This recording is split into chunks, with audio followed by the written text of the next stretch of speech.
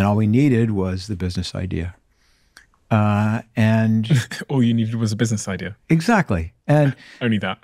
Yeah, just that small manner of needing something to do. And thus began this process, which went on for months, of Reed and I kind of searching for a business idea. And we had a methodology, so don't think this is random. And Reed and I happened to live in the same town. We lived in Santa Cruz, California together. And we had gotten in the habit many months earlier of commuting to work together. And so once we knew we were selling the company, once we knew we were losing our jobs, we still were commuting to work. But now the conversation in the car shifted. And what would happen is Reed would pick me up at my house, and we'd barely be out of my driveway. And I'd go, okay, Reed, I've got one for you. Personalized shampoo. You're going to cut off a lock of your hair. You're going to mail it to us. And we're going to have a team of hair scientists who are going to formulate a custom blend, and people are going to subscribe to it. And the same thing would happen no matter what I pitched, is there'd be silence. Reed would be staring out the window, just steering the car. And you'd think he hadn't even heard me, but I knew that kind of behind that stoic face, all the calculations were taking place, like, the risk and reward and the costs and the benefits. And it might take 5 minutes, 10 minutes of silence, but then eventually he would turn to me and go, that will never work. And he would lay into me with all the reasons it's such a bad idea. But of course, I could come prepared, and I'd come right back at him with all the research I had done, all the reasons I was sure it was a good idea. And we would do one of these arguments all the way to the office, and if need be, all the way home. And until we either decided there was promise or no promise. And almost all of the time, there was very, very little promise in these ideas. But next day, I'd have another one. Like, okay, Reed, personalized pet food, custom sporting goods, vitamins. I mean, I pitched all those ideas. I pitched them on video rental by mail. People are going to come to the website. They're going to pick out a movie. We're going to mail them the movie, and they'll keep it for a week, and then they'll mail it back. And at the time, though, this was 1996, 97, video rental, you may remember, it was on VHS cassettes. So they were too big and too heavy and too expensive. And so that idea got trashed exactly the same way that the dog food and the personalized shampoo did, and kept on searching. And then the breakthrough, if there was one, came one morning where Reed picked me up, and I'm on my way out the door, out the driveway. I got one for you. And he stops me and goes, I got to tell you about something I read about. There's this technology that came out. It's called the DVD. It's this little disc that holds a movie, and it's thin and it's light. And we brainstormed that a little bit and realized this could be the unlock for that old video rental by mail idea we had talked about 6 or 8 weeks ago. And then we did this quintessentially entrepreneurial thing, which is mid-commute, we turned the car around and drove the car back into Santa Cruz to try and validate this idea. We did not go to the office and do a business plan. We did not work on a pitch deck.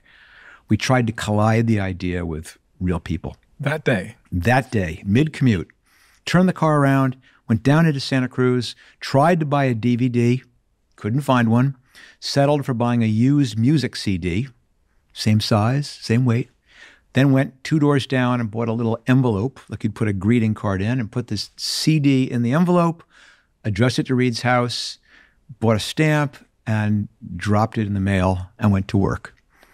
And that very next morning when Reed picked me up, he held up a little pink envelope with an unbroken CD in it that had gotten to his house in less than 24 hours for the price of a stamp. And that was probably the moment we said, this actually might work. We can use the post office.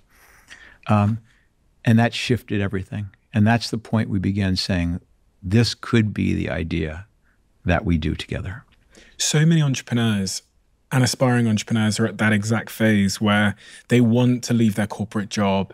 their brain, everywhere they go now, because they've wired themselves to be looking for an idea, is finding lots of random ideas. Their dog will like throw up and they'll be like, oh, new dog food or whatever. And they're going through that process. And I think it's so important to just pause there and try and interrogate what the framework is for knowing if you've got a winner or not.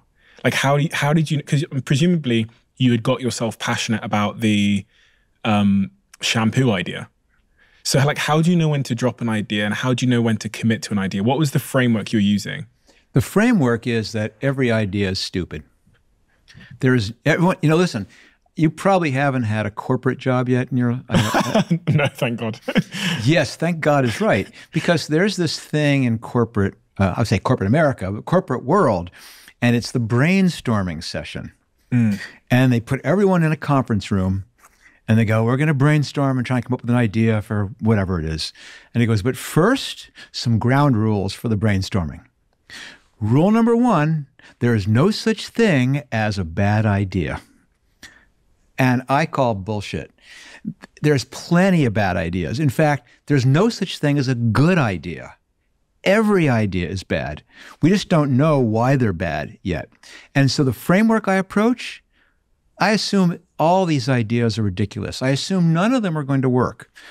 But here's the difference.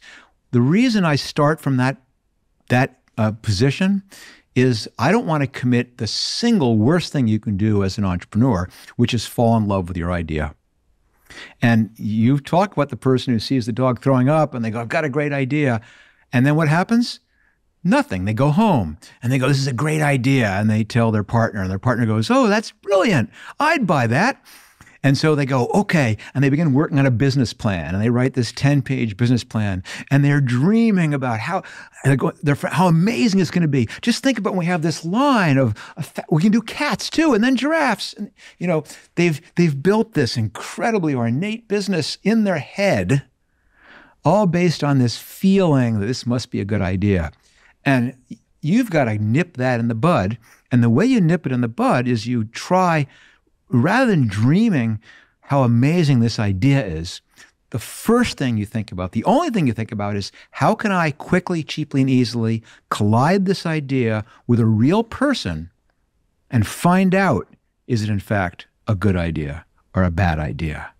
How can I do some kind of hack that will allow me to quickly find out whether customers actually would want this or not? And almost always you build this quick, cheap, down and dirty, I don't mean minimal viable product. I mean unviable. Something you can quickly do, like turn the car around and mail a CD to yourself just to find out the basic premise of, can I actually use the U.S. mail to send movies back and forth? Because if that had failed, well, great, on to the next one. And that's such a critical step. That's the framework that everyone has to have. It is not about having a good idea. Having ideas is easy and trivial. The important thing is, how clever can you be to come up with a quick and cheap and easy way to test it? Why? Because I know you and me understand this, but I didn't understand this when I started my career. So I know that there's a lot of people listening right now that are probably right in the moment you've described. They've spent a year building up this thing in their bedroom. For anyone that can't see, he's got his head in his hands. They've spent a year in their bedroom building and working on this project. Why is that a terrible idea? It's such a waste of time, because what happens is, two things happen. One is this idea becomes so large and ornate and complicated in your head that you go, okay, Mark, I need to get started. I need to raise $5 million because it's going to have to hire all these people to build this thing. And they're probably building absolutely the wrong thing. You can't just go ahead and based on what you think is going to happen. You've got to start from a position of real information. Listen, perhaps the cleanest way, since we have a bit of time, is to give you an example. I do a lot of work with university students.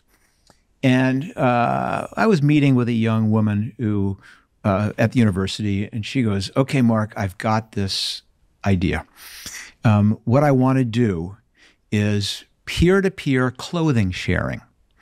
In other words, I've got all this clothing in my closet that I never wear.